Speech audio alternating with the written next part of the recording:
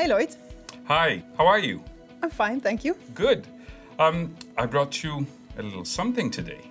That looks like a part of a machine or something. Yeah, unfortunately it's not a diamond or anything like that, but it's, you'll have to imagine that this is any parts that are important inside a machine or anything that runs, and you call that a critical part. But for the moment it's just a thing. Okay. And what about the little red box? Well, that's to actually turn this into an Internet of Things.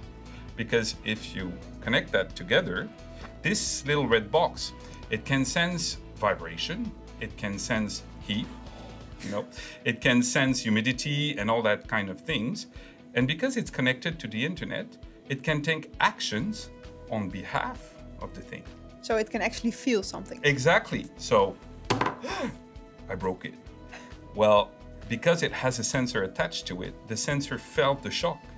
And it's a pretty sturdy sensor, and it sent automatically an action, such as send a replacement part or replenishment order.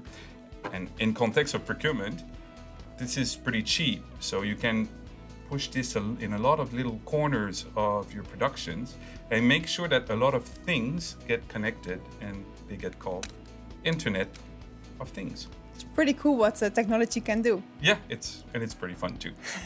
Well, thank you very much, Lloyd. You're welcome.